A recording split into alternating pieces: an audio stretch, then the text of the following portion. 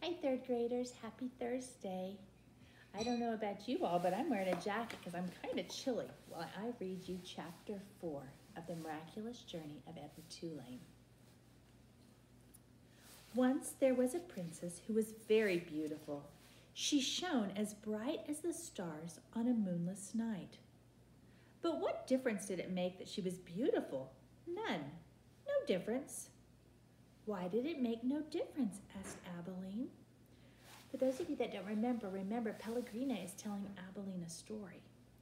Because, said Pellegrina, she was a princess who loved no one and cared nothing for love, even though there were many who loved her. At this point in her story, Pellegrina stopped and looked right at Edward. She stared deep into his painted-on eyes, and again, Edward felt a shiver go through him. And so, said Pellegrina, still staring at Edward. What happened to the princess? Said Abilene. And so, said Pellegrina, turning back to Abilene, the king, her father, said that the princess must marry. And soon after this, a prince came from a neighboring kingdom, and he saw the princess, and immediately he loved her. He gave her a ring of pure gold. He placed it on her finger. He said these words to her, I love you. But do you know what the princess did? Abilene shook her head. She swallowed the ring. She took it from her finger and swallowed it. She said, that is what I think of love. And she ran from the prince. She left the castle and went deep into the woods. And so what? Said Abilene. What happened then? And so the princess became lost in the woods. She wandered for many days.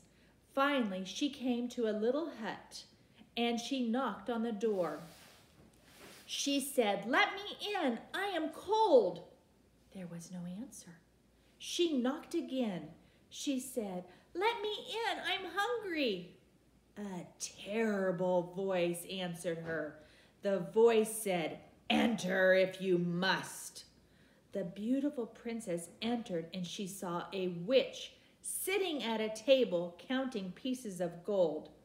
3,622, said the witch. I am lost, said the beautiful princess. What of it? Said the witch. 3,623. I'm hungry, said the princess. Not my concern, said the witch. 3,624. But I'm a beautiful princess, said the princess. 3,625, replied the witch. My father, said the princess, is a powerful king. You must help me or there will be consequences. Consequences? Said the witch. She looked up from her gold. She stared at the princess.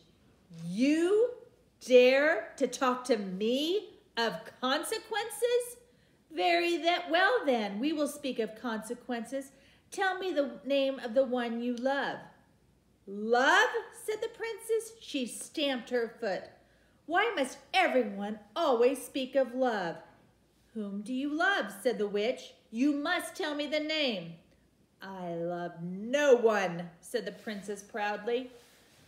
You disappoint me, said the witch. She raised her hand and said one word. Farthfiggery. Boys and girls, this is the picture I want to show you. This is Pellegrina telling Abilene the story.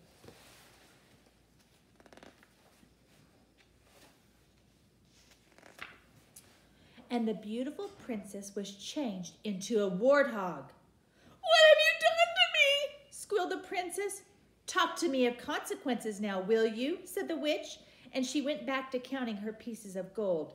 3,626, said the witch, as the warthog princess ran from the hut and out again into the forest. The king's men were in the forest too. And what were they looking for? A beautiful princess. And so when they came upon an ugly warthog, they shot it immediately. Pow! No, said Abilene. Yes, said Pellegrina. The men took the warthog back to the castle, and the cook slit open its belly, and inside found a ring of pure gold. There were many hungry people in the castle that night, and all of them were waiting to be fed. So the cook put the ring on her finger and finished butchering the warthog, and the ring that the beautiful princess had swallowed shone on the cook's hand as she did her work. The end. The end? Said Abilene indignantly. Yes, said Pellegrina, the end. But it can't be. Why can't it be? Because it came too quickly. Because no one is living happily ever after. That's why. Ah, and so, Pellegrina nodded. She was quiet for a moment. But answer me this. How can a story end happily if there is no love? But, well, it is late, and you must go to sleep. Pellegrina took Edward from Abilene. She put him in his bed and pulled the sheet up to his whiskers. She leaned down close to him. She whispered, "You disappoint me." After the old lady left, Edward lay in his small bed and stared up at the ceiling. The story, he thought, had been pointless.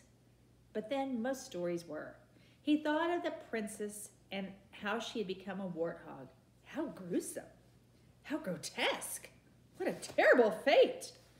Edward, said Abilene, I love you. I don't care how old I get.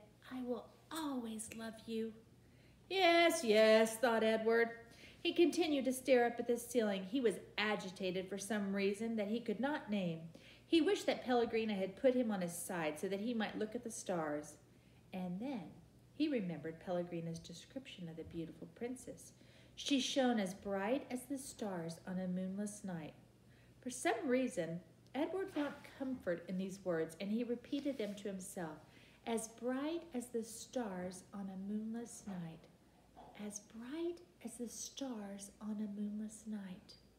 Over and over until at last the first light of dawn appeared. That's all for now. Thank you, third grade.